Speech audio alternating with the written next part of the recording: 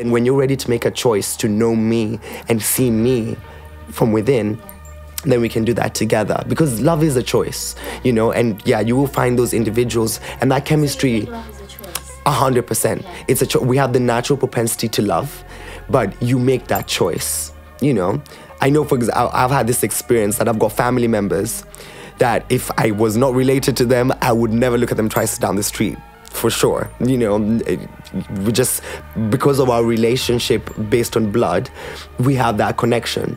But based on our natures, based on our mood, absolutely not. But I make that choice because of that relationship, you know. We have an autonomy of choice, you know. And so I even was saying it in my own journey. I'm not looking for someone who's gonna like sweep me off my feet or who's gonna like take my heart to different places. I'm looking for someone who wants to make that choice.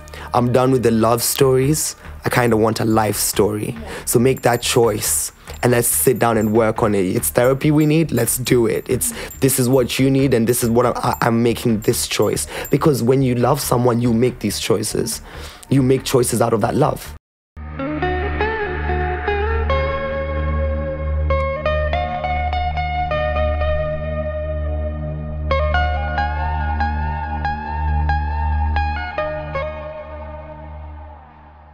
Hey Ian. Hello. How are you?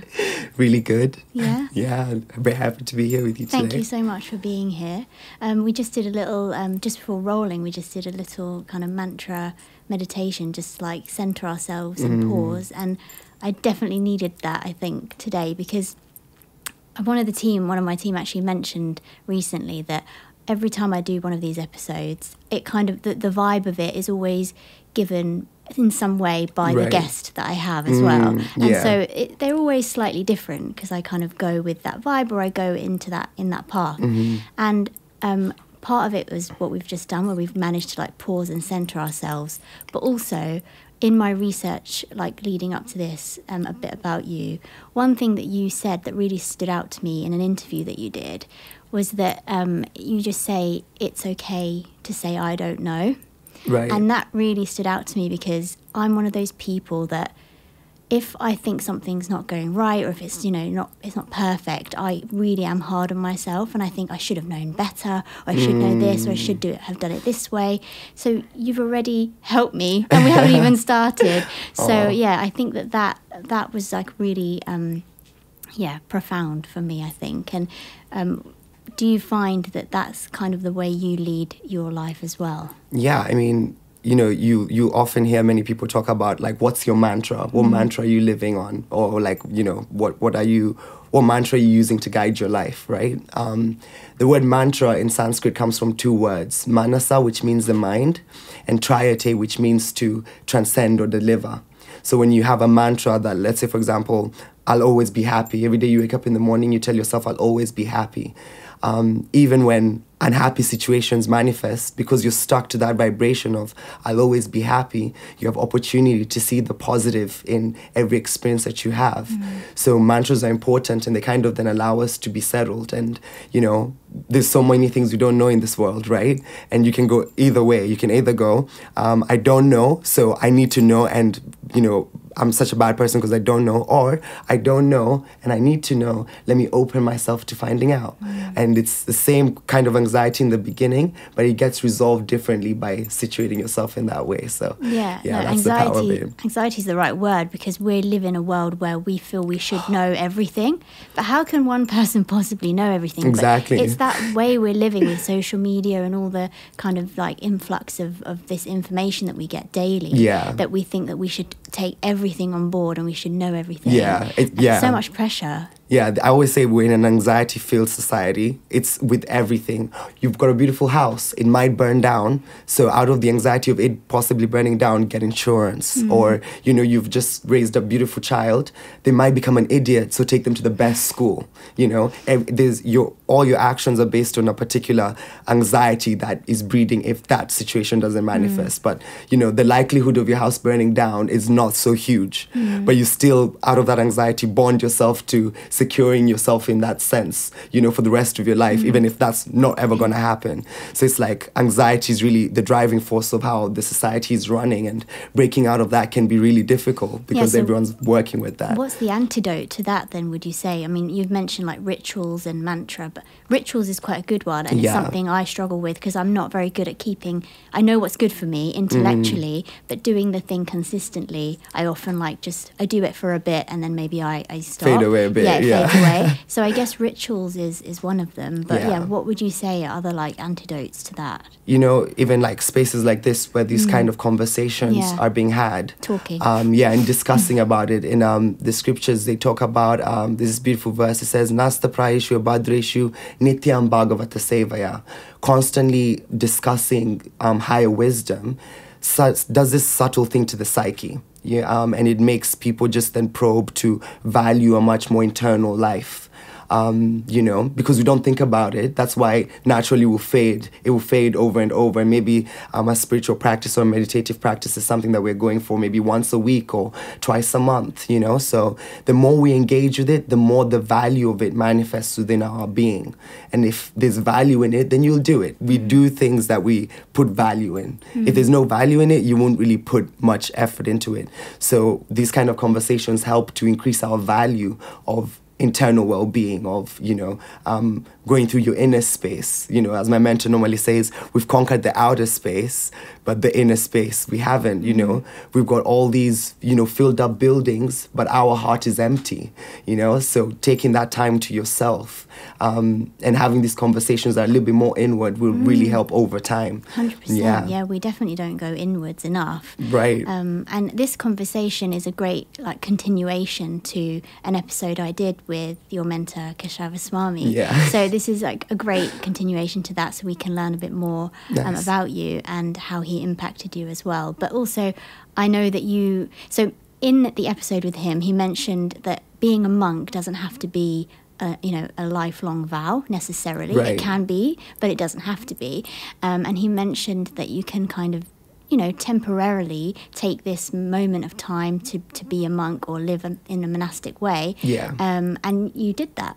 Exactly. So how was that journey for you? It was interesting because I just graduated uni at University of Kent. I was doing a bachelor's in marketing. And my mom had just, you know, my mom works really hard. And so as an international student, it wasn't cheap to bring, you know, an international student to the country. It's a hectic price. So in her mind, she was thinking, okay, he's gone to school, let him come out and then start earning a living and maybe even be able to, you know, not reimburse me, but be able to, you know, like take care of us also. It's like usually the duty of the children to maintain the parents in the culture where I come from. Okay. And so I was speaking with Keshav Swami right before, and I felt, you know, I think a much more internal journey is what I need. And I was, you know, when you approach something in the beginning, you get super enthusiastic. It's kind of like a New Year's resolution. Like, you're like, I'll go to the gym every day. Then for the first month, you're there every day. And then gradually starts going down. So I had that enthusiasm. And I was like, Keshav Maharaj, I want to, you know, move in and just give my life fully like you have. Because he was in the monastery at that time for like 20 years. And then he looked at me and said, you know, no rush. You know, give it a year. After a year, see how you feel. And then you can reassess yourself. It's just an opportunity for learning. You could say the monastic space is kind of like school, where you're learning to conquer your inner space.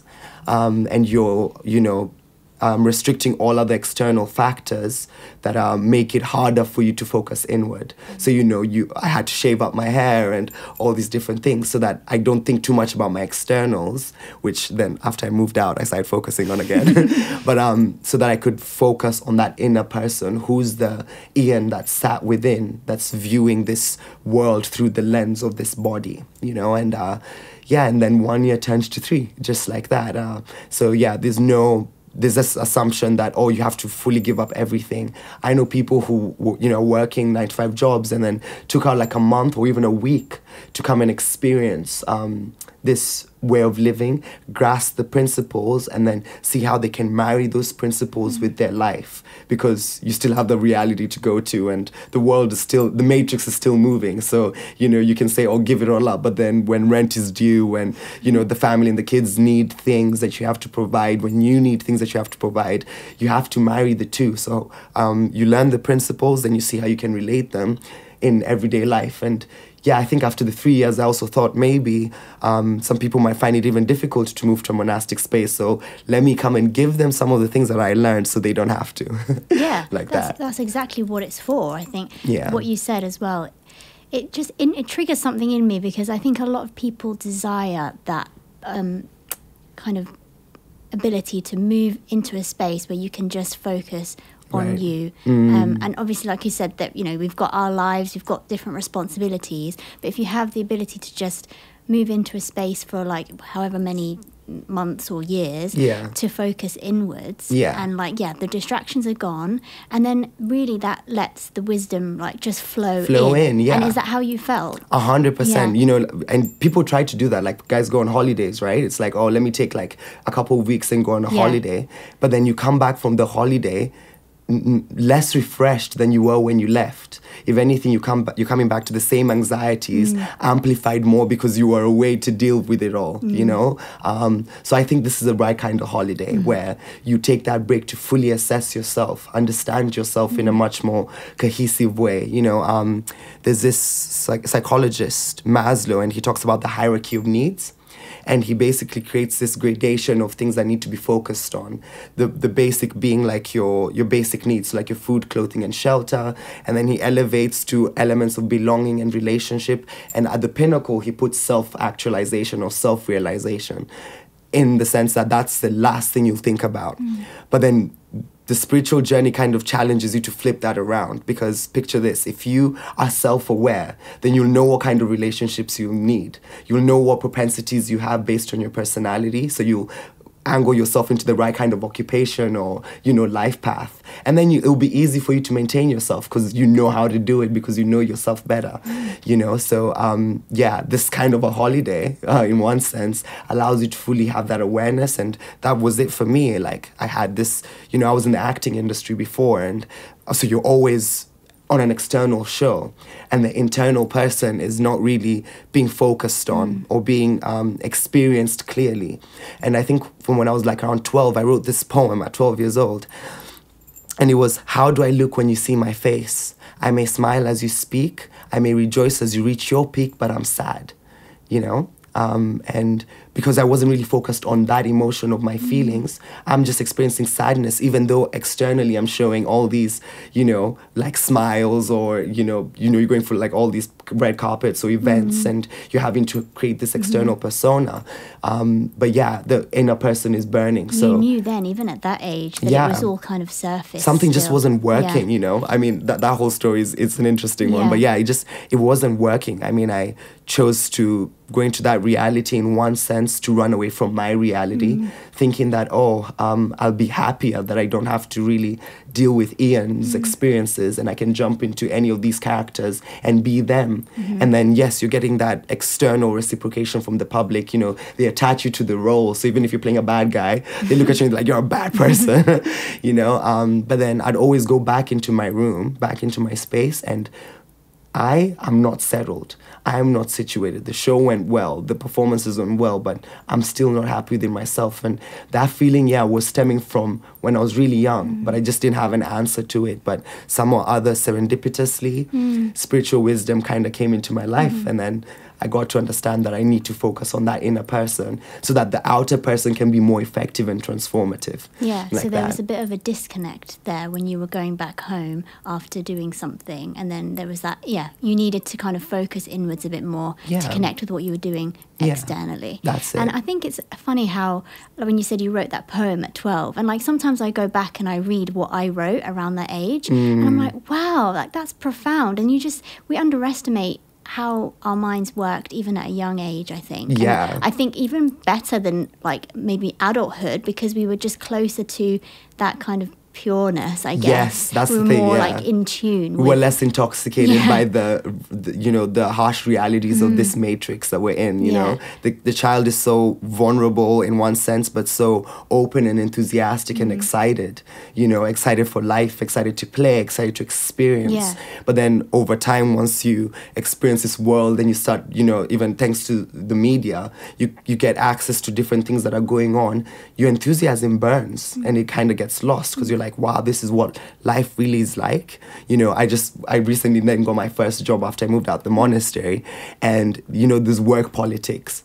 So that was my first time experiencing work politics to that fashion, you know, where people are talking about each other or something's happening and you're hearing a different story here, there, and everywhere. So I called my mom and I was like, hey, mom, I don't know how people do this because this is insane. Like in the monastery, you wouldn't have politics in the same fashion.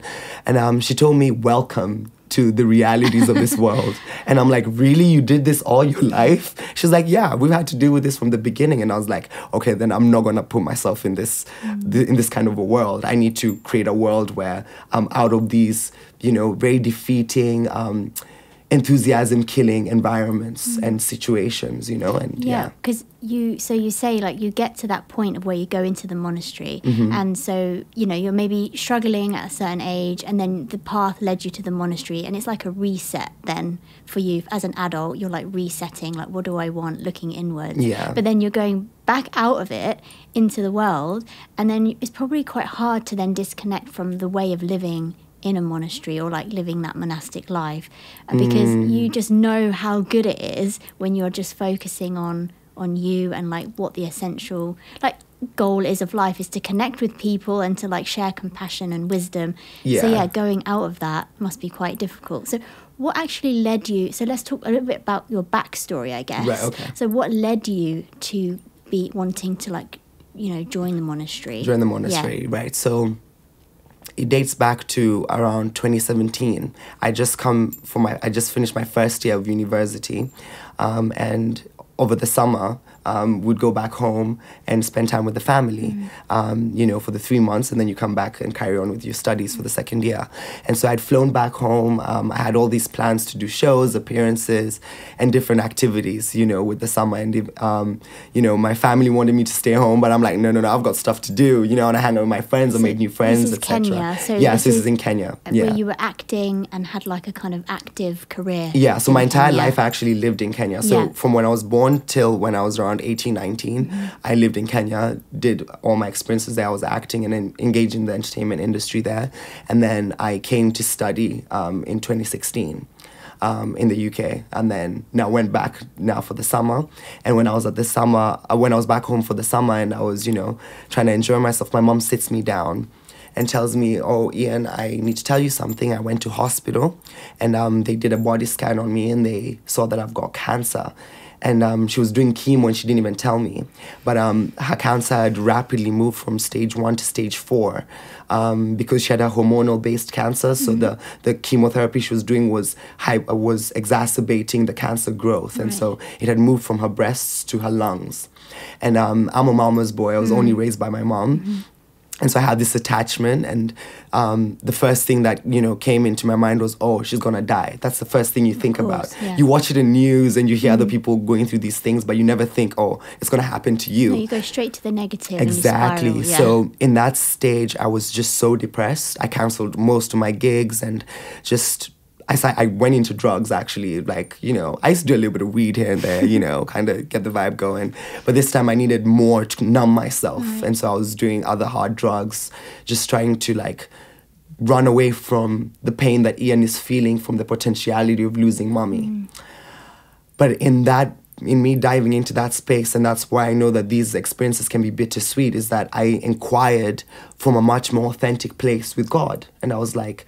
You know, I was born and raised Catholic, and I was like, okay, I have an awareness that there's a higher being or higher energy out there, but I'm not really understanding how this higher being is being represented, because everyone's representing this higher being from their own subjective purview, based on time, place, circumstance, from society, etc. But I had this inquisition, like, God, if you truly exist, then you tell me what you're about. Why are bad things happening to good people? Why is the world the way it is? Are we just born to live, get old, and die? My mom's the nicest lady. She takes care of so many different people. Why is she the one who has to get cancer? You know, why not even me? You know, at times you think like this. And because I think of the sincerity of my inquisitiveness or my inquisition at the time, then I got opened up to these teachings. And randomly, a friend of mine, she was my neighbor, her name is now Sita Devi, but she was known as Stephanie before. She just posted a picture of this lady who I've now got to know. Her name is Mother Yamuna. And she was a practitioner of Bhakti Yoga, which is the yoga I practice. You know, she had this mark on her face and a smile that was really genuine. You know, not a fabricated smile, you know. And I could kind of sense it as an actor, you know. You can know when someone's faking it, you know. It takes one to know one. And I was just like, you know, I want to know how to be Zen like she is, you know, because there's a genuine sense of happiness within her. And so I messaged her and I asked her this question, and she told me, I can't give you Zen, but I can give you the absolute truth. And first you need to know that you're not this body, but this spiritual soul within. And then that evening, my mom came home from chemo, you know, and she had already, her head was shaved, and, you know, chemo really exhausts your body. But she still had the energy to smile, be positive, to pray, and, you know, create a good energy for all of us at home. So my question was, okay, who's making this joy? Where is this joy coming from? Because it's not coming from that body. It must be something more within. So maybe this spiritual thing makes more sense. And then I was like, okay, I want to find out more. So she invited me to the temple. We have a temple similar to the monastery that I lived in the UK. There's one there in Nairobi. And so I went there and I hit them with all these questions. And all these monks are looking at me and they're smiling, you know? And they're really like, they're blissed out that I'm asking all these devastating, you know, hard-hit questions. And then they just open for me scriptures like the Bhagavad Gita and start showing me these different verses where the divine energy is speaking about the world and about ourselves and the journey that we have to go through. And I was like, wow, there's literatures that explain this in detail. And they're like, yeah. And I asked them, okay, so if I take to these teachings based on what you've showed me and I inquire about my mom's welfare, will it work? And they said, yes. And so I was like, give me everything. So they gave me everything. I went back home and I was even telling my mom about it. The mom, I went to this temple. It's so cool. And she's like, oh, these Hare Krishna guys, they're the ones you're talking about. I see them, you know, walking down the street. They don't have jobs. They're just wearing bed sheets, you know. Really, these are the people you're hanging out with? I'm not paying all that money for you to get an education to run around in bed sheets. Singing and dancing. Yeah, but I was just getting into it. I was like, yeah. And then she was like, okay, I think you should stop. But I just got such amazing wisdom. Why should I stop? So she knew that, oh, in order for him to not go, I'll cut off his funding, you know, because I was still under her shelter. And I couldn't really move around with public means that, you know, efficiently because of my status as an actor. So then I used to have to lie to her that, Mom, I need some money to go to the club. Well, it wasn't really a lie. I still went to the club, but I didn't use my money. I'd use my friend's money. And then I'd use the money that she gave me as transport to go to the temple to and fro and learn a little bit more about these teachings in depth. And I met some of the monks there and they told me, hey, we know you because you're a public figure, of course, but we want to let you know that this is the best thing you could do with your life is turning towards a spiritual cause because you're a spiritual being. We all are spiritual beings having a human experience. And so you need to feed that spiritual identity and then you can go out there and transform the world. And so I got into it and they gave me all these books this one evening and I come home and I see all the cars in the driveway. So I was like, oh, Mom's home. So I'll just put them under my sweater, rush in and go into my bedroom and then she won't find out. But as soon as I open the door, Mom's standing right in front of me and she's asking me, where did you come from? And I was like, oh, I was just at my friend's, Billy's. And she's like, oh, no, but Billy came asking for you. So I was like, oh, crap. And then she's like, but you know, you're smelling of incense, you're smelling of some curry because, you know, are you sure? You must have been at the temple, isn't it? And I was like, yeah, I'm sorry. And rushed in and she got so upset. And she was like, I'm booking you the next flight to go back to London, go back to the UK. And there you won't deal with these Hare Krishna spiritualists. You know, you can focus on the priorities. But little did she know. Exactly. I came back and just found them everywhere and realized that there's so many people living their life with this wisdom. And I was just like, I'll get into it more. So as I was studying, I would simultaneously go for these spiritual programs, which would host in different places, and just learn more and ask questions. And I was enticed by the enthusiasm and the bliss that these monks had in their lives, especially Keshav Swami. When I spent time with him, and I could just, he's like a 40-year-old man, or I think 30-something at the time, late 30s. And, he's very in touch with his emotions, happy, situated, not disturbed or forced to have an ego and identify with like an element of manhood, but just being sat within himself. And I was just so attracted, and I was like, I think I want to experience this. Then he just told me, come and give it a shot, experience some time in the monastery. So I went actually in my third year in the summer break. Instead of me going back home, I said I'm going to stay and live in the monastery. So I did a couple of months there, which was supposed to be 1 month, then turned to like 3 months. And then when I came back and to finish my third year, I had this resolve that, maybe I should move in. And then met with Keshav Swami, and the rest is history. This is history. So what do the teachings say about faith? Because you mentioned that you were raised like a Catholic. So I know religion, spirituality and science, like sometimes it's a bit of a hard mix of things all together in one. Yeah. So it's kind of good to try and unpick a lot of that stuff. But faith, like, right. would you say that you have this as your faith, or what would you describe as faith? Wow, that's a very good question. I mean, you can look at faith from all different angles. You've got faith that your house is the way it is when you left it in the morning. There's an element of faith that's required. You've got faith that after this you're gonna do X, Y, and Z because you've planned for it, so you have faith in its manifestation. There's certain things that you believe in that are true to you as an individual. So you can broaden faith in that element. But if it comes maybe in the purview of like a higher personality or a higher being, yes, there, from a scientific perspective also, we have awareness that there's an intelligence beyond just our intelligence. I mean, we've made tables, cars, buildings, but there must be an intelligence that's created this symbiotic relationship between plants, animals, and humans. There must be an intelligence that's, allowing for the sun to rise and, set every day, and the moonlight to come simultaneously, and, all these nature-filled experiences. There must be an intelligence there.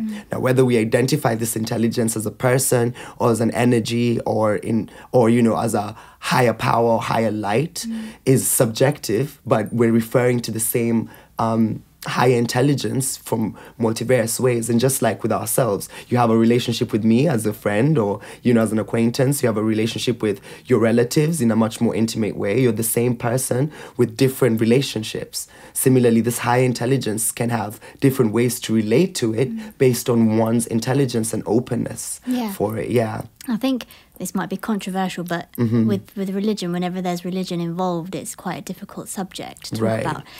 But I think that ultimately a lot of them are saying the same kind of thing. It's literally what you're just saying. Yeah. And to have faith in something is almost like to surrender to something, because you just have that faith that it's going to work out for you. And I think you had that almost when you were asking that question. Maybe it was a question, but you kind of were giving yourself over to like, I'm surrendering to, I want a sign and I want to know like what the answer is, but I'm letting you tell me what that is. And then it kind of flowed you into this amazing path. And even now, like you're maybe out of the monastery at the moment, but you're still involved definitely in that kind of, with the monks and everything. But you're also doing what you kind of originally were doing, where you're definitely in the limelight a bit more. Like you're doing talks, you're doing interviews, and you're out there still. So it's like you're still kind of doing what you initially set out to do, but like in a different light. Exactly. And because people think that you need to change everything about yourself in order to embrace a spiritual life. But that's obviously embedded in you in a certain way, and that's obviously a passion of yours that's always going to be nature to you. Yeah. There's a nice term that's used in Sanskrit known as yukta vairagya, which means engaging your propensities for higher purpose. So, whether you're a gardener, whether maybe you like to make music, whether you like to perform, whatever it is that you've been gifted with in this lifetime, you can utilize it for higher consciousness. You have an ability to communicate, and I know you're in the PR side of things, for example, but now you're engaging your ability in creating conversations that create a much better atmosphere for the world, so people don't have to change themselves. They just have to change their consciousness and then approach the same things that they're doing with the right mood and the right eye. And channel it in a certain way. Yeah. So I wanted to talk to you a bit more about when you said that you had certain struggles and you were kind of focusing more about the external rather than internal. So with like escapism, and coping mechanisms and things like that. It's not something I talk about much, but when I was younger, I definitely, everyone has their story. But one of mine was like not talking. Like I was very quiet, but like out with family or even with, in school, I was very, very quiet. I wasn't really talking. And it was definitely like a result of some kind of, struggle and trauma that I was going through, and it was a coping mechanism. So this is why I think it's really important for me to put myself out of my comfort zone and do something that's all about talking. Love it. So like that's why, it's obviously a challenge, but you have to push yourself. So what, for like young Ian, like what was it that you were trying to escape from, and like how were you coping? What were your coping mechanisms? Right. So, acting for me was my main coping mechanism. I was bullied quite a bit in my youth because I have an effeminate nature and my expression is quite feminine. And you can imagine my voice was way higher when I was young. And, I loved dancing and the arts. And, I remember I got a PlayStation when I was a kid, but I didn't really get the PlayStation for me, but I got it because I knew it would attract guys to come into the house and I can make some friends. Because where I lived, guys were either playing football or, rugby or something of the sort, or wrestling, and, my... I'm not fully equipped in that side of things, so when, especially because of the bullying that would happen, I could say at the time there was a lot of misinformation about people of an effeminate being or of a different nature, and so there was a lot of bullying that would happen, and it was quite severe to the point where I would dread going to school on a day-to-day basis. And things did change when I became an actor because now everyone wanted to be my friend. So I realized people are fake, be warned.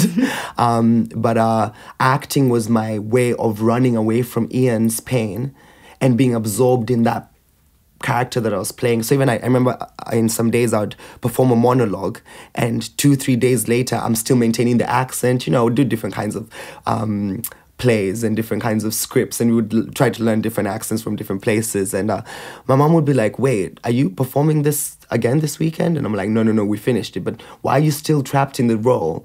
You finished the role, you're not performing it anymore. Why are you still doing it? And that was my escape because I didn't want to deal with Ian and what Ian was going through. So let me get trapped and situated within this role, within this performance. And so, like you used silence and like that withdrawal as a way to deal. For me, it was immersing myself into a different reality, that. So what advice would you give people that might be going through that now? It's normal. We naturally, we're forced, as soon as, from when a baby is born, everything is a coping mechanism. From one of the scriptures, it says that the baby is crying and the mother is thinking that the baby is crying because the baby is hungry or sleepy. But the soul is crying out like, oh, no, I'm on this cycle again. I'm back. And then, but there can't be any direct communication between the mother and the child in that way. So the child has to cope and then realize, okay, when I cry, I get attention. When I quiet, I'm avoided. And then slowly, so in life, you're dealing with different ways to cope with reality. My advice would be that, meditation and a much more internal journey of spirituality and, connecting with teachings like that of the Bhagavad Gita can really help. That would be the best coping mechanism because you need to cope somehow. Especially with this economy, with this life that we're living, you need to cope. So, going through that internal journey is the best coping mechanism, because then you sit with that person, you address those emotions, you communicate those emotions, if not to others, at least more effectively to yourself. I always say a good therapist is not one who you remember after you're done with the therapy. A good therapist is one who bounces back everything you've said for you to absorb it and resolve it and think, oh, I had the answers all along, you know, because you're becoming more in touch with your own being. So an internal journey is that, where you give yourself that kind of therapy and focus on yourself. So meditation, you know, discussing who the inner person is, who are we in our core, and exploring teachings that help you understand that better would be my advice, because that's what definitely helped me and answered my questions. Yeah, I completely agree. We definitely need that space to look a bit more inwards and just sit with us. So where are you at now then in your journey? You mentioned masculinity and femininity. So how do you feel in yourself right now? And what do the teachings say about that? Yeah, I mean, I quote this book, and I've quoted it before. There's a book called The Nectar of Instruction, which is a powerful book. If you haven't read it, I suggest I'll probably grab your copy. We'll link it. And there's a personality, his name is Rupa Goswami, and he's explaining the basic tools that we need to have a happy life. And the first instruction that he talks about is learning to sit within yourself and owning your domain, and accepting what you've been given as a vessel and maneuvering it out of appreciation of it without comparing yourself with others, because comparison is definitely the thief of joy. You know, and yeah, it talks about controlling the tongue, the belly, and the genitals, you know, and controlling these three things, having a mastery over these three elements. You know, what you say, what you internalize, what you consume, who you associate with, who you give yourself to in a vulnerable way. And the more I started taking to learning that principle of owning my domain, the more I've started to like myself and appreciate myself. And I said, like, this year, 2024, is the year where I become someone that I like. Normally, we're trying to be someone that other people like and appreciate. 100%, But I said, no. This year, I want to look at myself in the mirror and be like, Ian, yeah, I like this guy, you know? And you know, being happy and situated with myself, regardless of what my body brings. Some days desires are different. Some days my dressing style is different. But being open to experiencing that without fearing other people's opinions. Because I've actually noticed persons who put you down, when they see that you have a fear of them putting you down, they'll take advantage of that and then press it. But if you're owning your domain and you're happy and situated, or at least trying to learn to be happy and situated with what you've been given, then people will find it very hard to put you down. You know, it's like, what are you putting down? I like what I've got. Thank you very much. Yeah, the energy that they'll feel that will come off of you is that confident energy that you know that you're comfortable in your body and with who you are. Exactly. And that's as you said, that's the most important thing. Yes, and it doesn't mean that, like, you don't have flaws or you don't have imperfections. You just have compassion for those. Yeah, things. and you're like, you know what? Even with these, I'm good. Like, I'm situated. I'm happy with it, and it makes things happen. It makes things work. You know, just on a side note with that, most of my friends are into cars, and one of my friends is in a car that he doesn't really like, and so he's always looking at all the other cars on the road. But I'm like, yo, if that car and your car has moved you from point A to point B, then it doesn't really matter the aesthetic of the car or how it looks, or but you did its purpose and brought you from point A to point B. So similarly, this vessel might have some flaws, might have some things that you'd want to perfect or improve, but it's still moving you around from point A to point B. And there's a power in having gratitude for the magic that is already present within you right now. Yeah, and so I could say on my journey, it's a work in progress. I'm never claiming that I'm there, but I'm definitely in a much better place than I was like 10 years ago. I was just going to say, it's definitely a work in progress for all of us. Yeah. It's ongoing work. It's not like a destination where you're just going to be like, now I'm perfect how I am. Because life will always throw you different challenges. You're going to come across problems. And yeah, it will probably change you every time as well. Because I noticed every time you have some challenge in life, there's a shift in you. Obviously in consciousness, but just in the way that you are. Yeah. So we're ever evolving. Yeah, exactly. Yeah, it's an interesting one. I know one monk, he was trying to share this wisdom of spirituality to new people, and they asked him, this was in the hippie eras of the 60s, what is this experience like? And he told them, it's like an ocean of LSD. And I don't know if you've experienced LSD before, but something interesting about those kind of hallucinogenics is just when you think you've got control and you're like, I've got it, you lose yourself even more. It works kind of like that. To go forward. Yeah, exactly. You know, as soon as you think that you've reached a particular pinnacle, you're thrusted down into like this world of, oh, no. Life. You know, and that's life. You'll never, there's no stage of really being of full control and surrendering to, I'll never really be of full control, but I want to dance through this journey and enjoy the waves. I was like, then that makes so much sense. Ocean of LSD. I like that. I like that. Oh my God, I'm just imagining that now in my mind. Yeah. Maybe it'll be something I try in the future. I don't know. Who knows? So that brings me on to like self-love, I think. And we met once at a talk that you did, like a wisdom talk on love, which I found extremely interesting, really inspiring. And I think so many people like to talk about love because this is what we want. And then we can say that we just want success, we want all of this, but ultimately, like when we boil it down, that is what people are interested in. That's what we want. Yeah. I mean, you can see that that's what sells as well, like even externally on like TV or books or whatever. But aside from that, like the real genuine love, like it starts with self-love. And that's, so I guess that's what we're following on from. But what I'd really like to dedicate a big portion of this like chat to is to tap into the wisdom that you've kind of accrued over these years and talk about love, because I would really like to dedicate a lot of time to like that subject. I love that. So self-love, so you mentioned like kind of where you're at the moment, but how have you, how is it evolving for you now? Like, are you kind of, I know you're saying it's like an ongoing thing, but do you think that this is something we have to start with first before we can kind of accept it and receive it? Starting it and having to wait, I don't think they're necessarily mutually exclusive. I think it's stuff that can be done simultaneously.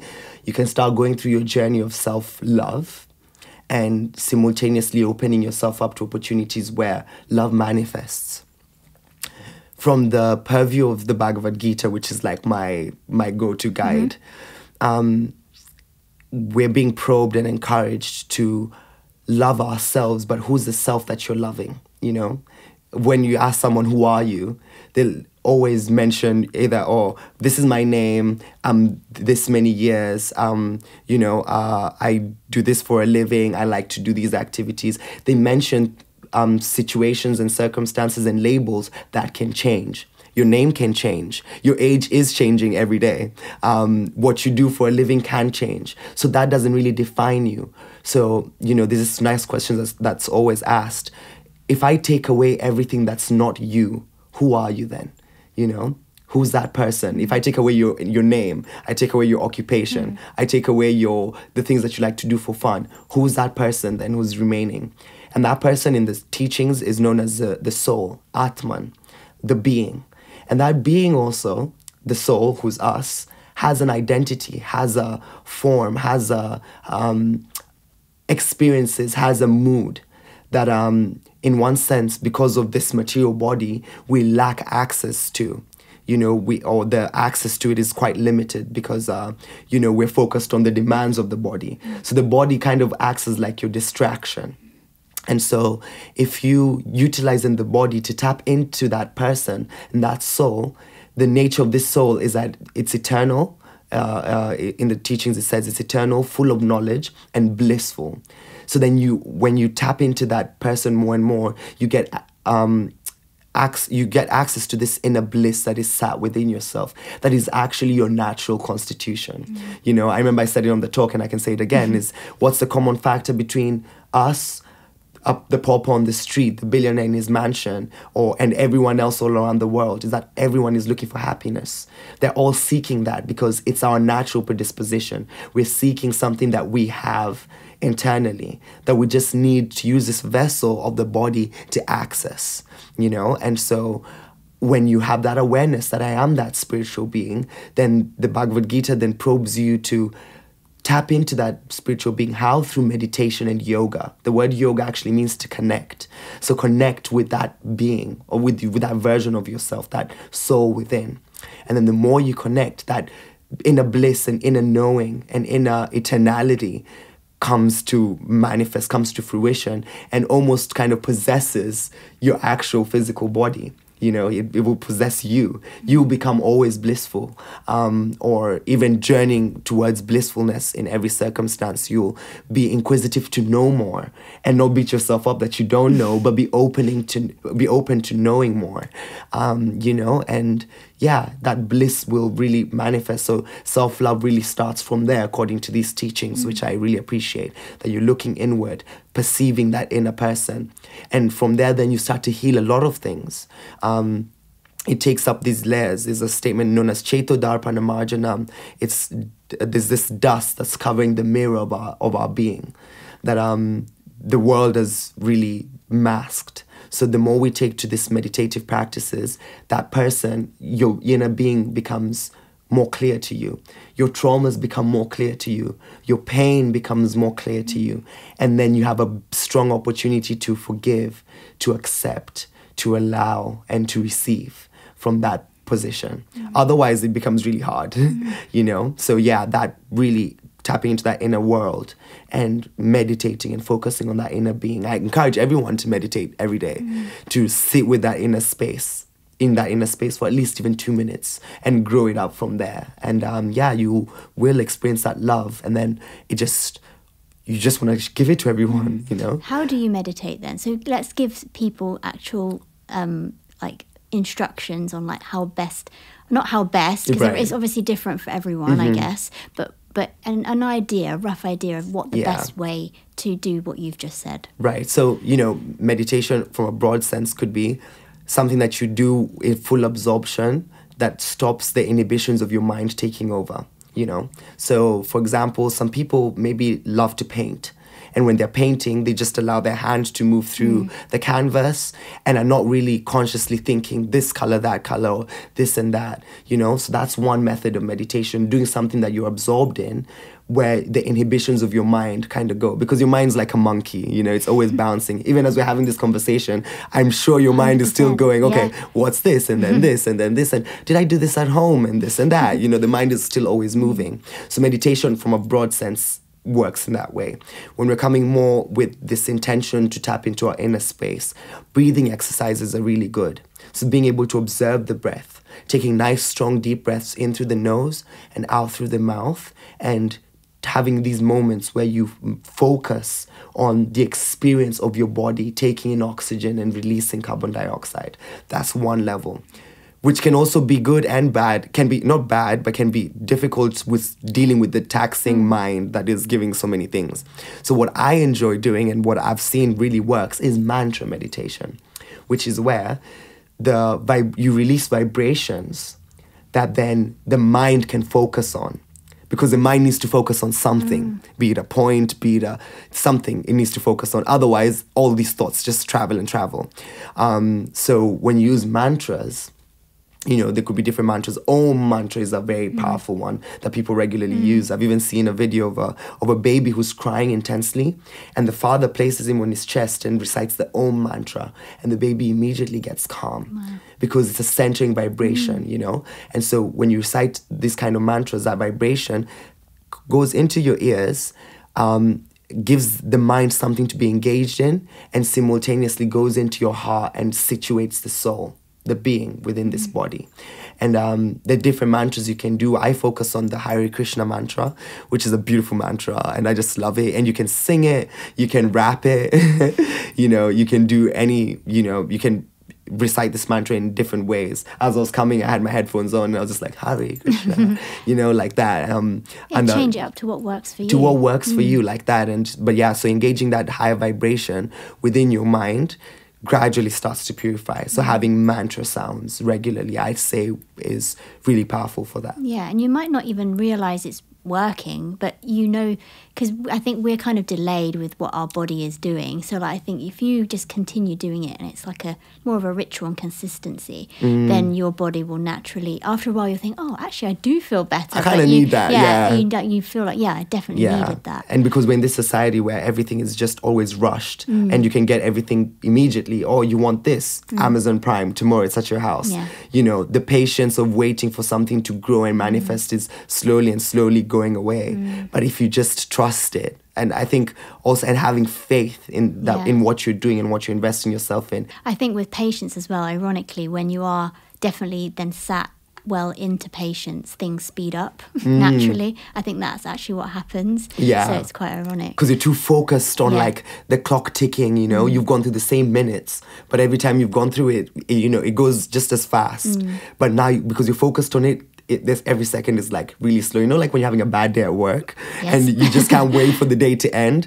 Those last 10 minutes feel like eternity, right? Definitely. But if you're having a good time, you still experience those same 10 minutes, but they're blissful. And it even, you're having such a good time. It's like, oh, I was supposed to leave work 10 minutes ago. Oh, jolly me. It kind of goes with everything in life. And like going back to love as well, like having that patience, because there are so many people out there that want these connections. I mean, connections with friends and relatives, I guess that's different, but like that romantic connection with someone, there are so many people that are waiting for love or for that to come. But it's like, I think the waiting around, it's like that energy with the waiting, it's totally different to like just having that patience. It's a serious scam. So what do you advise people then that are looking for love? Like what do you advise them? What do the teachings say? Well, we've got desires. In one sense, some of our desires become fructified. Some of our desires don't fructify. Some of our desires fructify in a way that we desire, and some of them fructify in a way that we weren't even expecting. And at times, if your desire got fulfilled, it would have been worse off. Because also our desires change. They're flimsy as well to some degree. So I'd say, when you desire something, let's say I was in this situation as well. After moving out the monastery, I'm looking for a relationship, and I was like trying everything, going on Hinge and, let me go for like a speed dating thing. And, with this strong desire, because in one sense you need to put yourself out there, right? But then I just realized, it's a scam, because you're going there with these expectations, and you're expecting other people to tick these expectations for you. And they've also come with their manual, which is expecting you to tick theirs. And so it stops becoming that love that I'm looking for, and then it becomes a transactional situation. Oh, can you give me what I want? And can I give you what you want? Can I compromise to give you what you want? And you can do the same for me? Great, relationship. Is that really what I want for the rest of my life? Just compromising? No. I want somewhere where I can serve and offer and give without even expecting to receive, without making it a transaction. And so my advice would be, or also not just my advice, but the advice of the teachings is calling out to this higher divine energy, or that you trust, where your shelter is. And, requesting that, if it is in your desire, if it is in my remit, please give me someone that can give me this exchange. And I know it will satisfy me on a psycho-emotional level. But I leave it up to you to decide, because I'm not in control anyway. I can't decide. If it was for me to decide, then, we would be married, in the house by the hills. But all these things are not under our control, So opening ourselves up to expressing that this is my need, and being open to expressing that that's your need, and then allowing the universe to dance you to bring you to that need. So for those people that find it difficult to kind of identify what true love really is, and we're always trying to define what that is, aren't we? Can you give a go at like trying to define what true love is? Right. Oh wow. As soon as you said that, I was thinking of this verse. I don't remember the verse fully, but there's these two terms: ahaituki apratihata, which basically mean unmotivated and without a desire for anything for yourself, So like, and the teachings explain that the closest relationship for this kind of love is one between a mother and a child, where, the mother is giving to this child, like for the first 5-6 years, actually no, for the first 18 years, it's nothing but just a widespread plethora of desires. I need food, I need affection, I need sleep, I need all these things. And I'm not going to give anything to you, mommy, you know? And the mother is just giving. Is giving that protection, is giving, not expecting any transaction from the child. And then when those spontaneous moments of the child saying, I love you, mommy, come, then the mother is so grateful, you know, and it's like, that's why I do it. I mean, that's not why I do it, but even if you didn't tell me that you love me, I'll do it anyway. You know, it's unmotivated. There's no direct motivation. And there's not one where you're expecting a transactional exchange, like, oh, give me this and I give you that, you know. And so that kind of love is the closest we can perceive to this pure kind of love that we all have the capacity to have, where we can just give without thinking or filling our own cup, you know, fully unmotivated and not having that desire for, oh, I want something for myself. Can you give me something? And I noticed it actually when I'd go into a relationship and things didn't work out. And I was devastated in the beginning, but I still felt that I have so much affection for this person. And I, you know, there was no malice, no hate, although the chapter ended in a way that I did not want. I never felt like something was robbed of me. If anything, I felt way much better.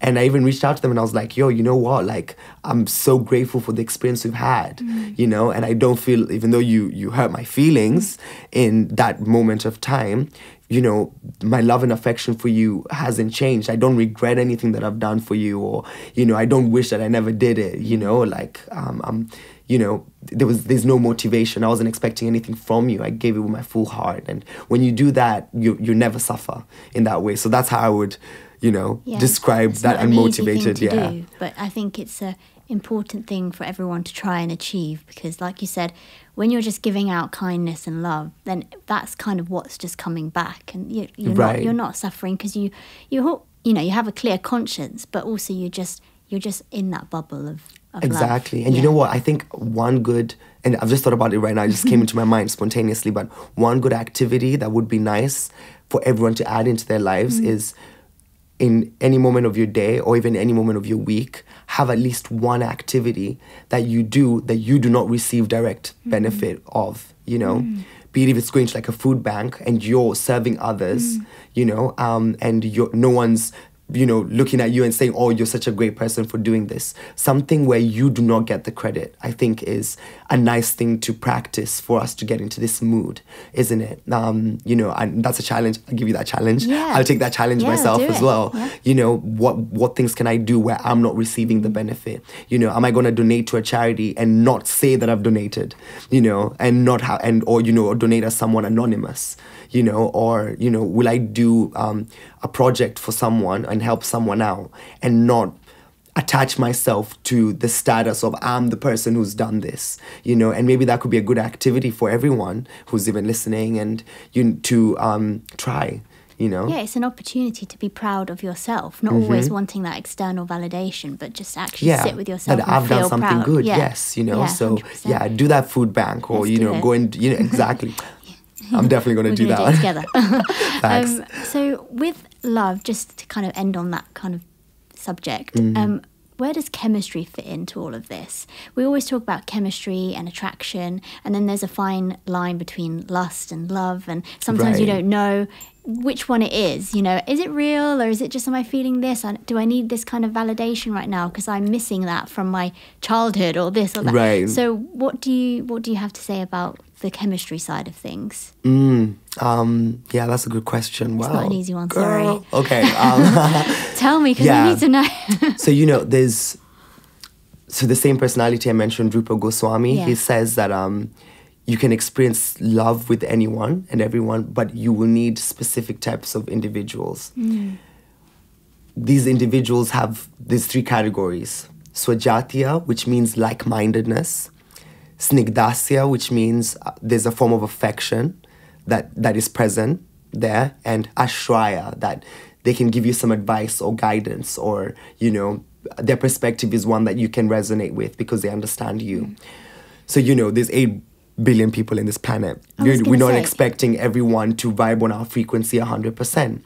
But over time, you will notice individuals that you're like-minded. You know, you speak to someone and you feel like, nah, they get my point. You know, or you're with a group of friends and, you know, you crack a joke and there's that one guy who's laughing because he gets it, and then for the rest, you have to kind of explain your joke. So then you find, oh, no, there's a like-mindedness here. And then when you find individuals that there's an element of like-mindedness with, you know, like either you're doing similar activities together, be it like, you know, maybe you perform music together, you like going for gigs together, you like, you know, doing something charitable together, then in your exchanges, you'll sense an element of affection. And the nice thing about this is that it's not one where, you know, in our modern day life, people are like courting and stuff. So you hide your expression of your affection. And so the other person doesn't really know what they're dealing with. And so, you know, someone's, you know, you're attracted to a person and you're communicating your attraction to them, and they'll act nonchalant, like they don't really care, even though they do. And then when you leave them, they're like, oh no, but I actually felt like this for you, but, you know, but you didn't tell me. So I'd say, you know, being open to expressing that this is where I'm at. And if someone is ready to, you know, step up to that plate, then fine. And then it saves you so much time as well, you know, rather than having to bounce through all those courting stages and trying and failing. Yeah. I think if you're open about it from the beginning, I even said next time someone comes to give me small talk, I'll give them a link to a Google Doc, and there you'll find my favorite color, you know, That's a good idea. yeah, exactly. Yeah, Exactly. Here you go. You can just scan this and you'll get all of that. Then when you're ready to make a choice to know me and see me from within, then we can do that together, because love is a choice, you know, and you will find those individuals and that chemistry. So you think love is a choice? 100%. Okay. It's a we have the natural propensity to love, but you make that choice, you know. I know, for example, I've had this experience that I've got family members that if I was not related to them, I would never look at them twice down the street. For sure, you know, we just, because of our relationship based on blood, we have that connection. But based on our natures, based on our mood, absolutely not. But I make that choice because of that relationship, you know. We have an autonomy of choice, you know. And so I even was saying it in my own journey. I'm not looking for someone who's going to like sweep me off my feet or who's going to like take my heart to different places. I'm looking for someone who wants to make that choice. I'm done with the love stories. I kind of want a life story. Yeah. So make that choice and let's sit down and work on it. It's therapy we need. Let's do it. It's this is what you need and this is what I'm making this choice. Because when you love someone, you make these choices. You make choices out of that love, you know. Parents do for their kids any day. You know, I'm going to go and work hard and slave myself so you can get that nice bag to go with to school, so you can get your hair done. You know, out of that love, you make that choice. So I do believe it is a choice. And for do you sure. believe that there's a spark, though, to start that kind of initial interaction with someone, of course. and then you there is that, because then that's how you identify the chemistry, right? That's how you identify the swajatya, the like-mindedness. You won't be able to identify it until you have that exchange, and then it hits like, oh, you know, wow, interesting. Oh, I like how you said that. Oh, you challenged my thinking. All right. And then from there, then it kind of can penetrate a little bit deeper. Yeah.